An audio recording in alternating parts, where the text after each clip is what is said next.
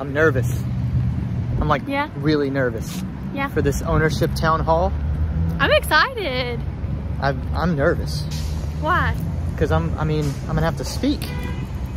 We are part owners. I don't feel like I'm super prepared, but I started working on a speech earlier today, so. Yeah, they might expect you to speak. I'm ready to speak. I feel like Rick and Gabe are probably gonna do pretty well, but something tells me they're just not as funny as I am. Yeah, you're probably right. We'll see.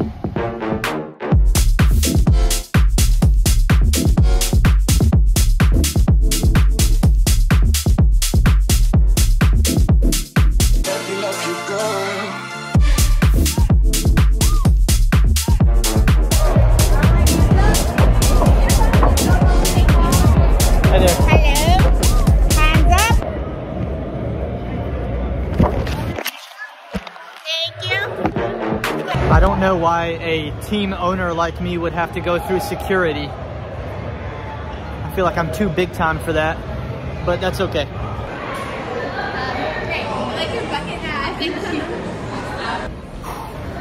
I'm getting more and more nervous with every step. Welcome.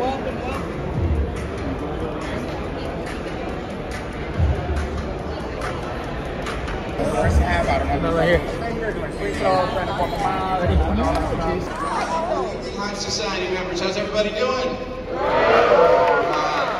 I want to introduce you, our loyalist fans, our diehards here, with our new majority owners. We've got on stage right, Schnall, and center stage, Gabe Plotkin.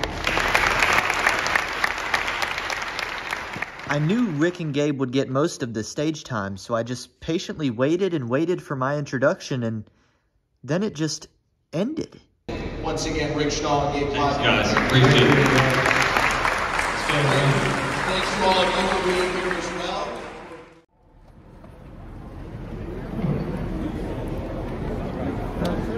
They didn't ask me to speak.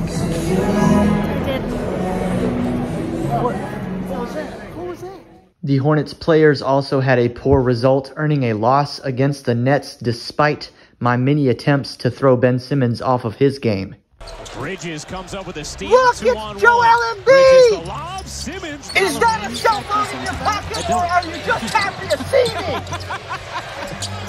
me? A tough night for us there, huh? I'm in a bad mood. At least the rookie, Brandon Miller, looks really, really good. Yes, he does. But and I'm excited about that.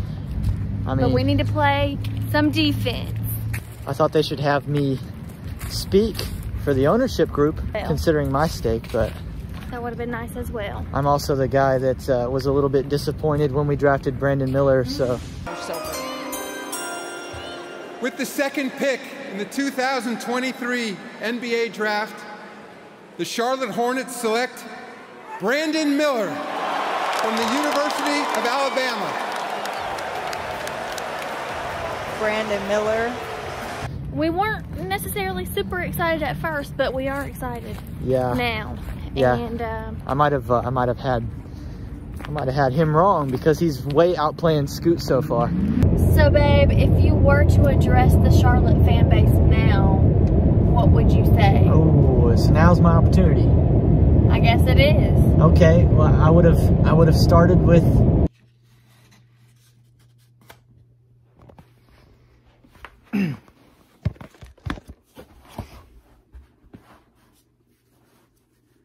Good evening, Hornets fans. My name is Ryan, aka Aaron Boy. I am for the Charlotte Hornets what Drake is for the Toronto Raptors. Hang on, you can't see the Hornets poster all that well.